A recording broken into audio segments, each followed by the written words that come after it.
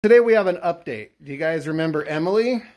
Hello. So I'm on inspection right now, and I've got Emily. She's my client. I'm going to introduce you to her. She's a first-time buyer, so we're here. Hello. So she brought her dad, and you're her brother? Boyfriend. Oh, sorry. Yeah, that's right. It's her boyfriend. They have a structural clay pot holding up the fudge floor. Yeah, should definitely not be 2x4s. You're not holding up a Tesla with that. I think she's actually gonna terminate this one. But so I said we can either prorate back a chunkier inspection, or we can just save a free inspection in the future for the next house you buy, because she is gonna keep looking. She was the big house with big problems, little client hoping for little problems. Anyway, here's her boyfriend that I accidentally called her brother last time, so I'm an idiot. Emily is here, and we're at a new inspection. So I'm hoping this is going to be a good one, but we did encounter a Frankenstein, you know, a Widowmaker deck, and she said, you could do a video on that. I'm like, all right, good, let's do it. We came around to this deck, and I'm like, okay, well, just for starters, these balustrades, the guards do not meet modern standards. Little kids will fall through those, and they will fall 13 stories to their imminent demise. Probably not. But then the first thing I noticed was the stairs. Okay, those are not stair stringers. Those are 2x4s with 2x8s cut and attached to the top of them. That's fancy. And that one's broken. The stairs are sloped forward, settled, ground to wood contact. The rise and run doesn't meet modern standards. No graspable handrail, no balusters on the guards. We're just now getting started. Yep, this gets way worse. All right, you will notice that the deck has a crown to it in the center right there, which is sort of inexplicable. And we see some strange bolts right here, which I'll show you in a second. But the crown this direction turns into a sag this direction. So I got to looking over here, and I'm like, wow, that joist is way overspanned because there is no support under here at all. But good news, the rim joist is being used as a structural support, which is already bad. But let's go ahead and put a post under that, a support post that is out of plumb and leaning with ground to wood contact. Now, this isn't bad enough. What you've got here is just a guard support. The actual roof support comes down here. So what they did was added 3 rim joists as a support for the roof. All right, that's a big bunch of note. Like a truckload of note, because that is a snow load concern. But yep, this gets worse. So if you notice, there's no proper load transfer to the ground. And if you get 6 feet of snow on that roof, those 3 rim joists are going to pop off and this roof's going to collapse. I came over here and they have modified a joist hanger, just cut that right off of there instead of actually attaching that to the ledger properly.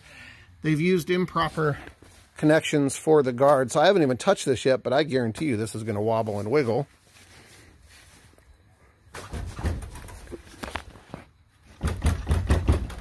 See, I told you, you guys never believe me, but do you see that? In the interest of protecting the drunk and the sleepy, we are going to call that out as a safety hazard. So, in this Franken deck, we have another support here that has no load transfer to the ground whatsoever. We come over here, and they almost got that one. Like, I'm looking at that going, okay, we'll give them an A for effort. But, yeah, nope, that does not transfer to the ground. That is just resting on this very strange rim joist that they decided to lag bolt in for some reason. And then if you stand back, you will see the deck slopes this way and slopes that way. Yep, you guessed it, I'm under the deck, and this gets worse. There are no fasteners in that ledger. I see rusted joist hangers. Let me see if I can zoom into that. Those are all rusted out at the bottom. All right, so if there's any deck contractors out there that want to... All right, if there's any deck contractors out there that want to help Emily and her husband out. All right, so if there's any deck contractors out there that want to help Emily and her boyfriend out, I accidentally just called him a husband. I can't get this right for the life of me. But if any of you guys want to help him out, that's a big bunch of nope. Dear Lord, baby Jesus, how do people not unalive themselves? We've got this lean-to roof back here that is just kind of screwed to the side. That ledger is not fastened. They've just got little pieces going across here. They've used the wrong screws, and these joist hangers are not even fastened all the way across here. And we get a lot of snow here. Maximum water intrusion They've got this nice pipe coming through the roof, just dumping right down into here. Right down there. That's good. You don't want that water running onto the roof and getting away from the structure. Emily's boyfriend just told me what that was. That's actually an outdoor shower. It's a feature, not a bug. Going into this sub panel in the garage, which we can't fully open, but you will see in here, we have a 12 gauge wire going to a 30 amp breaker. That is a big bunch of nope. Over here we have a white wire being used for hot. That should be re-identified. Found another defect here. You'll see right here there is a 240 volt outlet going up here to this wire. That's actually what comes into this panel. What they're doing here is they're backfeeding the panel with a 50 amp double pole breaker, but there is no interlock device. So what I was just explaining to Emily and her boyfriend was, if your power goes out and you plug a generator into that, make sure you turn off the main to the pole, or the guy climbing the pole fixing your electrical wiring, he's going to get zapped. So anyway, that goes in the report as a safety hazard. That's definitely a big bunch of nope. All right, so this part of the video goes out to my buddy Brent Fletcher. This is one of those don't do that things. So here we've got a dishwasher. Over here, we've got the dishwasher cord. So that's already a big bunch of nope. But then the one thing you're never, ever, ever supposed to do with extension cords, you're not supposed to use them inside the house as a permanent implementation, but you're never supposed to splice them. And that right there is, don't do that. A sneaky one. These are old windows, but right up here, this glass pushes right out of there. That is a big bunch of nope right there. And that glass pane can actually fall and cut somebody. You guys know me. There's one thing I love. It is good workmanship. When you're applying caulking, you want to do a nice job. You really want to get that on there nicely, nice and even, nice and smooth.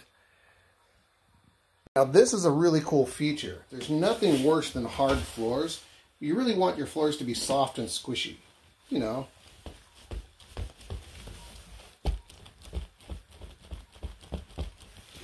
But here's the update. Good news. We found a good house for Emily. I did this inspection free of charge because that last one was a train wreck. But today we found them a new home and I couldn't be happier for them. So what do you got to say about that, Dad? I like it way better. Not anywhere near as much to fix in the last one. Less money. Yeah. And I'm so glad you guys are standing next to each other today. I can actually tell that you're, boyfriend and girlfriend. So, what do you congratulations on this. What are you guys going to do first when you move in? Paint that bedroom. No, paint that bedroom. I'm so disappointed in you. You got to do the grade and the drain. Pink is nice, but yeah. We're going to do the grade and the roof drainage system, right? Yes, absolutely. All right. I'm suspicious. I'm going to re-inspect and make sure they're doing it because we found some minor problems. All right, so there's your update. We found a great home for Emily. You guys can all feel good. You guys were awesome in the comments, by the way. So thank you guys very much for being a part of this story. But here we go. Brand new home for them, and it's a good one.